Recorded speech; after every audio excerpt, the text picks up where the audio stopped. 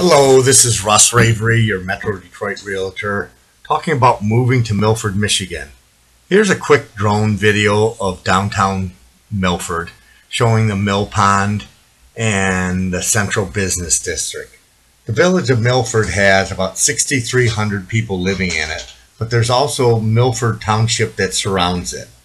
It's a thriving downtown full of mom and pop stores and restaurants. You're not going to find many chain stores or chain restaurants in the downtown area.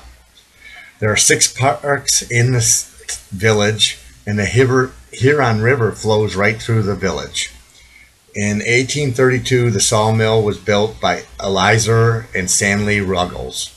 Hydropower made Milford one of the first communities to have lights in 1892, and in 1893, phones came in.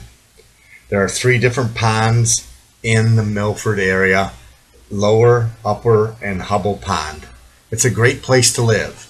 If you're thinking about buying in Milford, give me a call. I know the area well. You can call me or text me at 248-310-6239 for your next real estate move.